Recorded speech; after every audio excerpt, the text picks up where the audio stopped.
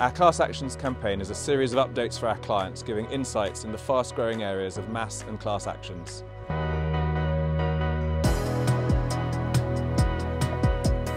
Business leaders need to think about class actions because they're massively on the rise right now. They are, by their very nature, high-value litigation, and they're also very complex, taking up significant manpower and taking people away from their day jobs. They also, of course, pose massive reputational and PR risk. It's absolutely right that class actions are on the rise in England. That's for three principal reasons. The first is that the courts have been keen to suggest that we're in the foothills of this emerging area of law. The second is that we live in a world where wrongdoing is not swept under the carpet anymore. So regulators and NGOs are more able to establish the facts that form the basis of these class actions.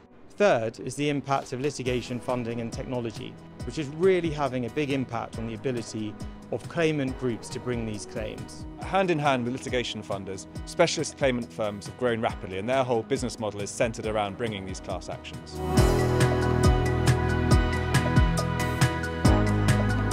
Competition class actions are a real hot topic in the UK. New law was brought in a few years ago which provided a proper opt-out class action regime for breaches of competition law. Within a short time we've seen a rush of competition law claims being brought under this new regime.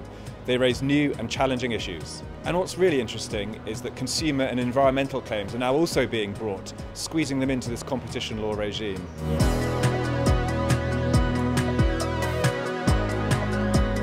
Well, companies are already aware of their ESG responsibilities, but the risks for ESG-related litigation continue to increase. They are, first of all, the influence of the market and investors who continue to want companies to focus on wider stakeholders. There's also the ever-increasing greenwashing risk, which means that aspirational statements and plans in years ahead are being probed and tested. And the third are the changes around directors' obligations. That there is an increasing move to ensure that directors not only take account of shareholders, but take account of the communities in which their companies operate.